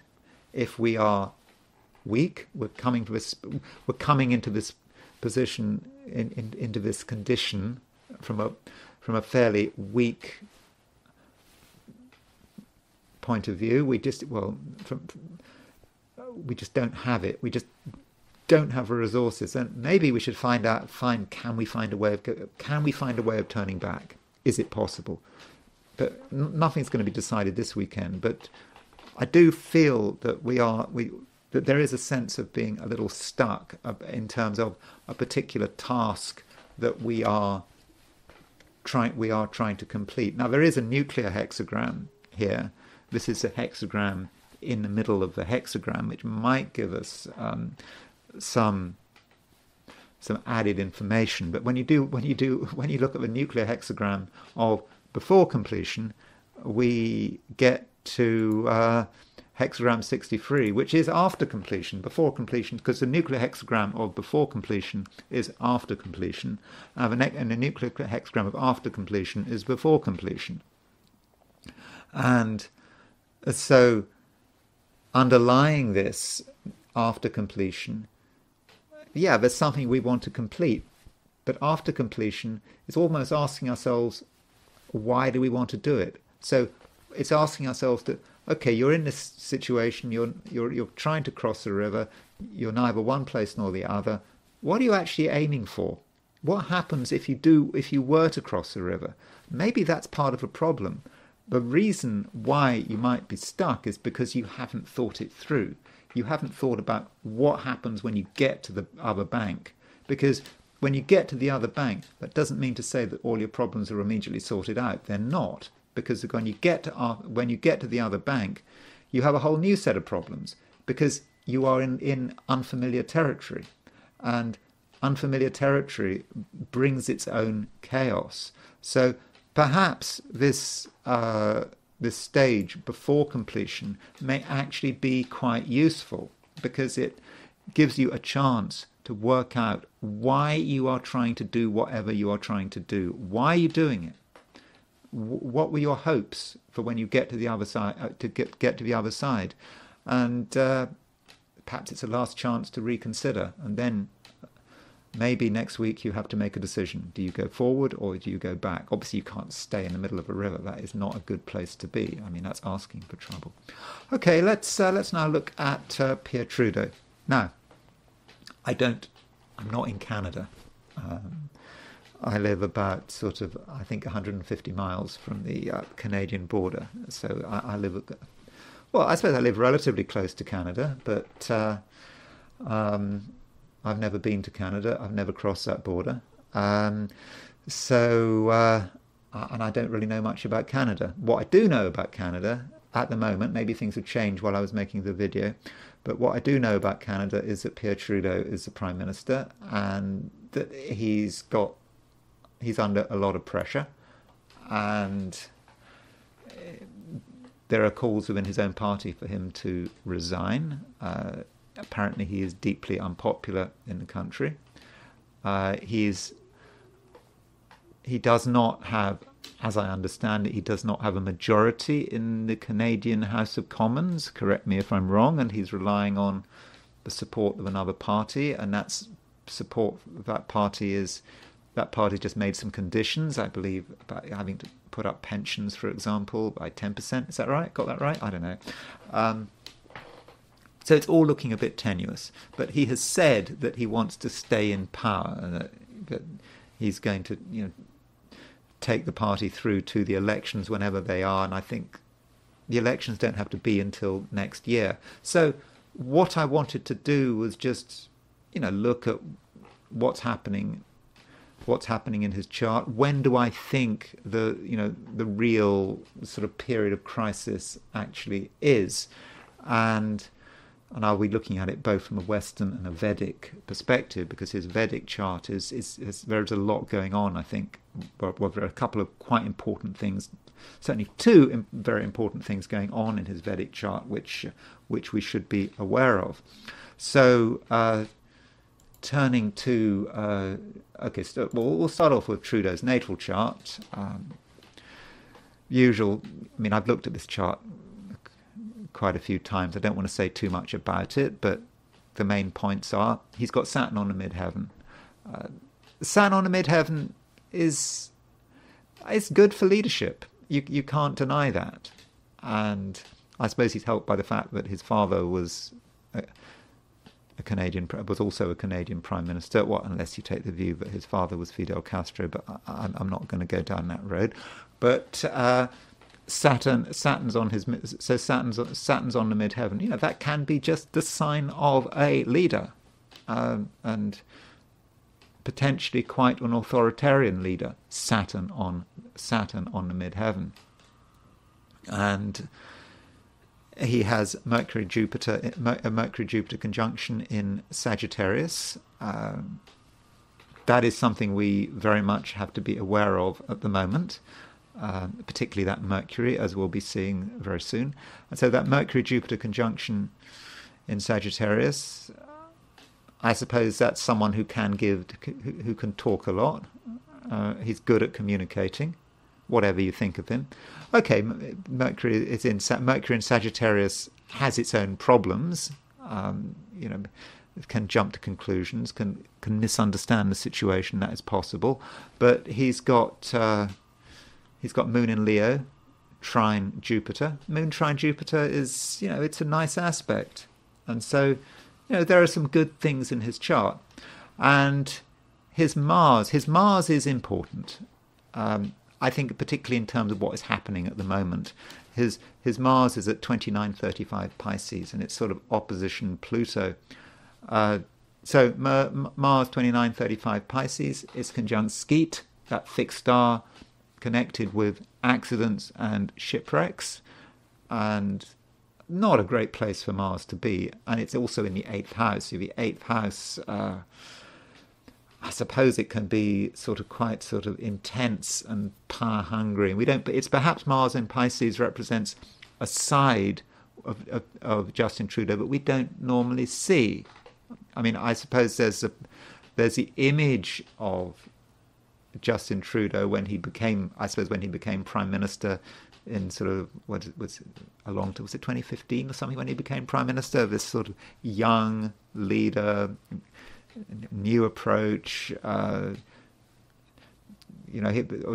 press was saying lots of nice things about him. We didn't really see that Mars in Pisces in the 8th house, opposition Pluto, but someone whose power is very important to him. He wants to hang on, Mars opposition Pluto. Plus, he's got Saturn on the midheaven, and he's got Venus square Saturn. I think that Venus square Saturn, well, in fact, he's got grand trine in air signs. Saturn, Venus, Pluto. I would have said, you could say that, and a North Node, Venus North Node conjunction. Very controlling of how he presents himself. There isn't much that's there isn't really much that's particularly natural about that trine. It's really thinking about structure and the message and how he presents himself, how he controls people. And I suppose Venus represents, you could say at some level, that represents the people is his image and how he presents himself to the Canadian people. So anyway, that's his chart, and I'm sure there are more things I could be saying there. And so one question before I look at his transits is, how does he actually relate to Canada, the country in which he is Prime Minister of? So here's the Canada chart. I think, is that the Dominion chart? I've gone for July the 1st, 1867 at midnight. And so the question would be, how does Justin Trudeau occur to Canada? And it's not all bad. I mean, I understand a lot of you watching this don't think much of Justin Trudeau, but you can see how he became Prime Minister of Canada. It's not just the fact that his father was Pierre Trudeau. I mean, if that midnight chart is correct, and if Canada has 16 Aries rising, that means that Trudeau's moon is on Canada's ascendant. I mean, that's really nice. I mean, he relates to the country. And his son, he was born on Christmas Day. His son at 3 degrees Capricorn is on Canada's midheaven. So there's just a natural connection with the country and where the country feels it's going. I don't know, you might not want to hear that at the moment, but I think there is an argument for that. But in Canada, the moon is at 20. The Canadian moon is at 2850 Gemini, and that moon may say something about the Canadian people. And his Mars is square the moon, and indeed his Pluto is square the moon, and that might mean that at some stage his popularity takes a dive as that Mars starts to reveal itself. And I think that is actually a key point about Justin Trudeau. I think that when he became Prime Minister, no one saw that Mars in Pisces on the 8th house. The power-hungry element of Justin Trudeau was not noticed by the Canadian people. That intense dark side of him wasn't there. Wasn't. He's won a lot of elections, but now it's becoming apparent, and we'll soon see why it might be becoming apparent. But Mars is squaring that. Now it really is squaring the moon, and I think he's now starting to grate. If you're Canadian, you might regard that as just stating the obvious, but you can see astrologically why he's starting to grate and where the problem lies. Now, turning to the transits he's having right now. So let's just look at what's happening over the weekend. Is anything dramatic happening relationship-wise? So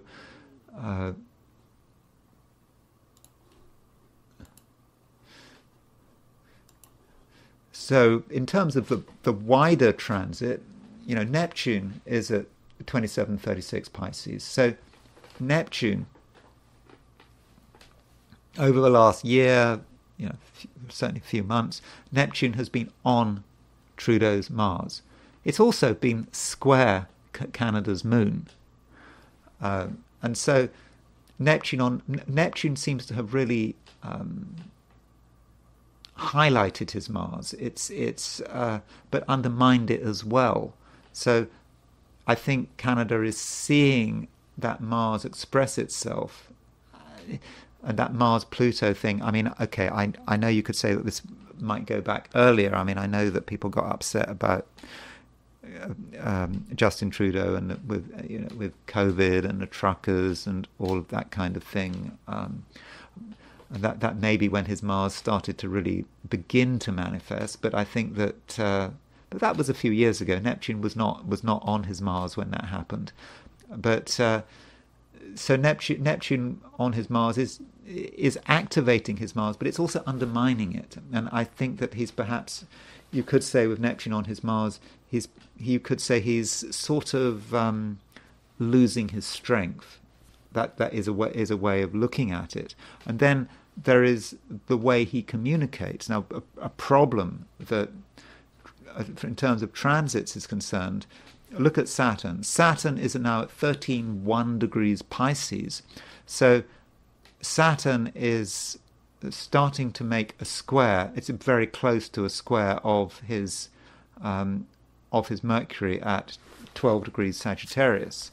And so right now, with Saturn, where does Saturn goes stationary at 12 degree on November the 15th at 12 degrees 42 Pisces.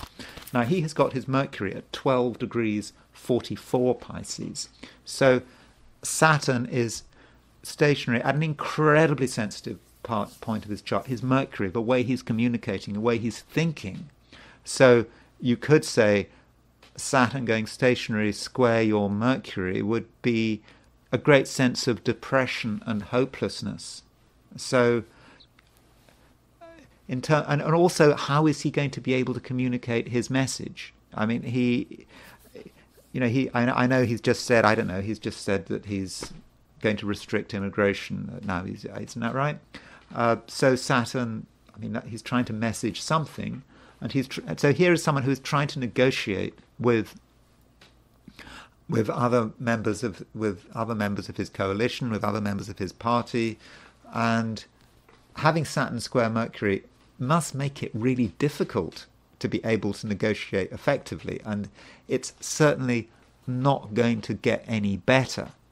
So you could say that it could be Saturn square his Mercury that does him in. I mean, that is possible. But I think that we have to sort of consider that here is someone who is very focused on power and somehow wants to stay in government for as long as possible.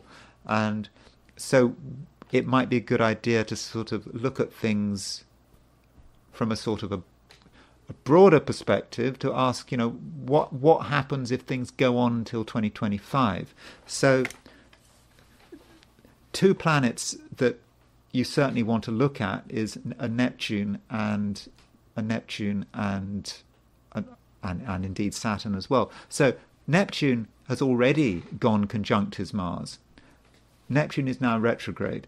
Neptune will hit his Mars, I think, on around March the 20th. He has March the 20th of next year. Neptune is conjunct his Mars, and I think that could be quite difficult. And then if he's still in power at this stage, Saturn is starting to move into Aries. So Saturn moves into Aries in May, and so on May the 20th, he's got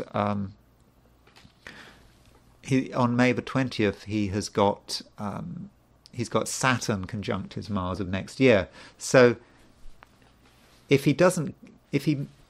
I suppose if he stays in power through November, if he can get past, I do think that Saturn square his Mercury in November is quite a big deal. I think his ability to communicate and negotiate is going to be really bad. And I mean, you would have thought you have to communicate, you have to be able to have a positive approach if you want to stay in power. But if he's able to sort of continue until sort of next year, then the next things to look at are Saturn and Neptune hitting his Mars, and that's a big one. And it's just a reminder that Mars is so important for him. I mean, that Mars is, in a way, it's his powerhouse, and as Neptune hits that Mars, and as Saturn is hitting at Mars, that is kind of undermining him. Now, looking at his solar arc directions, I've taken his solar arc directions for the weekend, and just seeing if there's any solar arc directions that we need to be aware of. Now, one thing I should, of course, say is that in terms of transits, that Trudeau has his midheaven at 2717 Taurus. So he's already had Uranus going stationary direct on his midheaven, and Uranus is going retrograde now. So Uranus will cross his midheaven on May the 18th. So if he's still in power into next year, then sort of May looks like being would be quite a difficult month for him, with Uranus, with Saturn on his Mars, Uranus on his midheaven. But anyway, these are the solar arc directions, and I just wanted to see if there's anything of interest here. His Mercury is getting hit. There's his solar arc directed Uranus. So remember, solar arc directed, he's what, 50, 53, coming up for 53, isn't he? So we move every planet 1 degree for every year. So we move every planet 1 degree, so we would move everything 53 degrees. So his solar arc directed Uranus is starting to move towards his Mercury. Okay, we're a year out, but I think he's beginning to feel that, and he's beginning to feel the pressure of that. So that's happening, and his solar arc directed Sun is already square his midheaven. So, which is of course his progressed Sun. So he's got his progressed Sun square his midheaven at the same time as he's got Uranus on his midheaven. So I think the solar arc directions are really sort of indicating that something difficult is unfolding. And then the solar arc directed North Node, and the solar arc directed North Node is on his Mars, and so it's kind of more of the same. So his Mars is under a lot of pressure. So I know this is stating the obvious, because we know that sometime over the next year he's going to disappear, I suppose. But you can see, certainly in terms of Western astrology, that some really difficult things are happening, and it just doesn't stop. And there is this question about how he's going to cope with Saturn going stationary direct.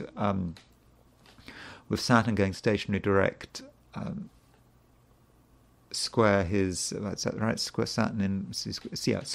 square his Mercury. And I want to finish by looking at his Vedic horoscope. And his Vedic horoscope, it tells us similar things, but in a different way. So here's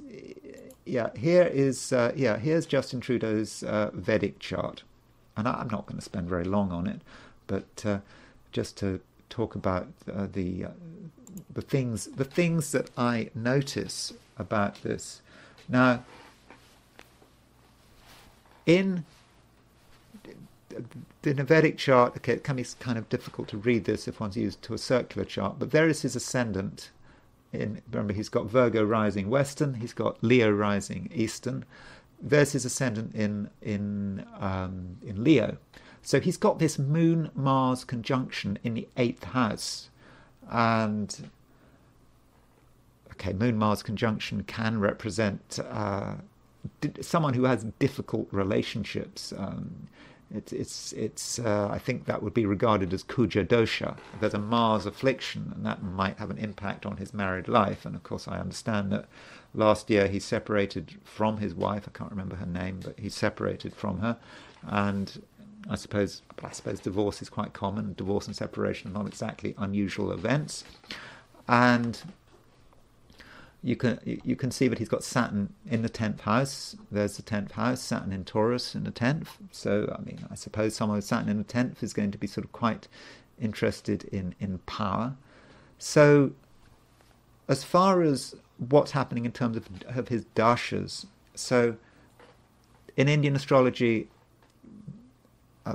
life gets divided up into 9 periods, which are covered by the 7 planets and North Node and the South Node, so the 9 traditional planets of Vedic astrology. And they last for different periods of time. Like the Venus dasha lasts for 20 years. The Mars dasha only lasts for 7 years. And he is in his Mars dasha. His Mars dasha started on November the 11th, 2022. And I think in terms of the decline of Justin Trudeau, you could say that, again, I'm not an expert on Canadian politics, but things started perhaps going seriously wrong for him at the beginning of his Mars Dasha, November the 11th, 2022. And of course, at the beginning of his Mars Dasha, Mars is an affliction in terms of relationships. Soon after his Mars Dasha started, he separated from his wife. I think the announcement of the separation was August the 2nd, 2023.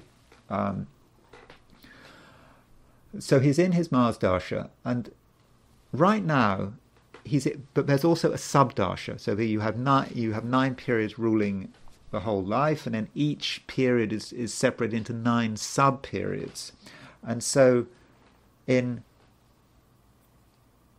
April the 9th, 2023, he started, April, that is right, on April the 27th of this year, he started his Mars main period and Jupiter sub-period.